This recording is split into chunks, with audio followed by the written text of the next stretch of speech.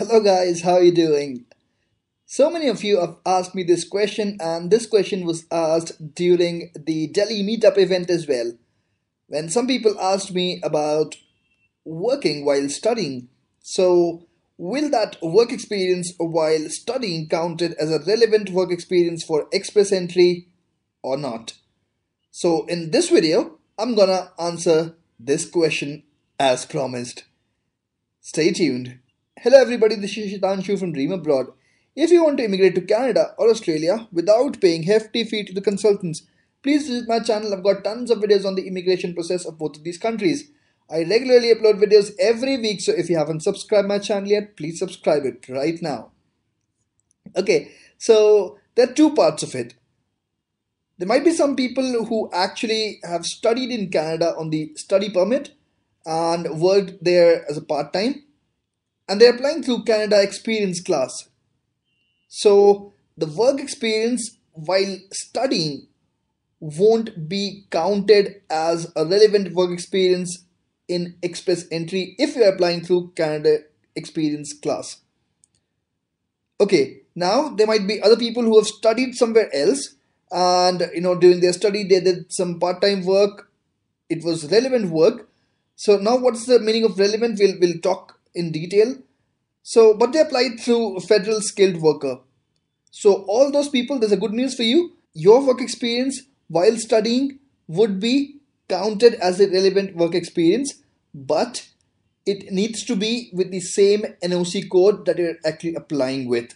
So now let's just talk about it in detail. I'll direct you to the CIC website. There's a help center over there, and they have answered this question over there. So let's go over to the CIC website. Okay guys, so this is the official website of Government of Canada, www.cic.gc.ca. Here somebody asked, can I count work experience that was part of my education toward the work requirement? The answer was no. Co-op terms and apprenticeships completed before graduating do not count as skilled work experience. They are considered as a part of educational program only.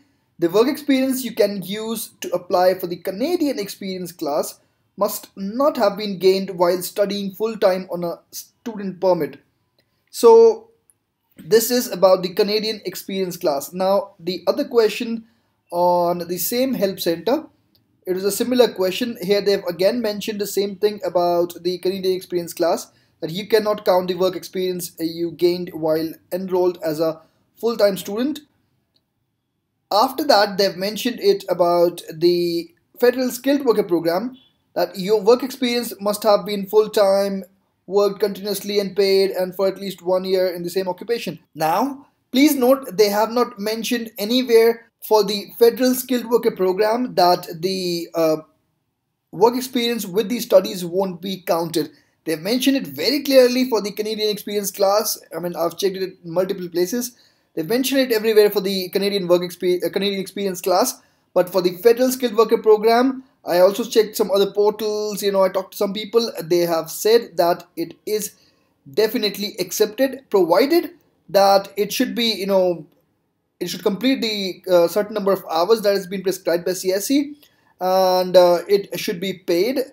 And apart from that, it should, be for the same NOC code that you're actually applying for.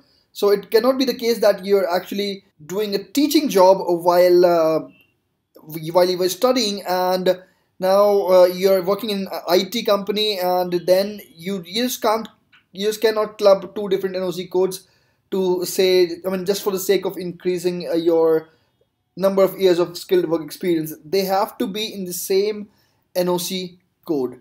So I hope that you have got the answer that you were actually waiting for. So thanks a lot for watching this video. If you haven't subscribed my channel yet, please subscribe it right now.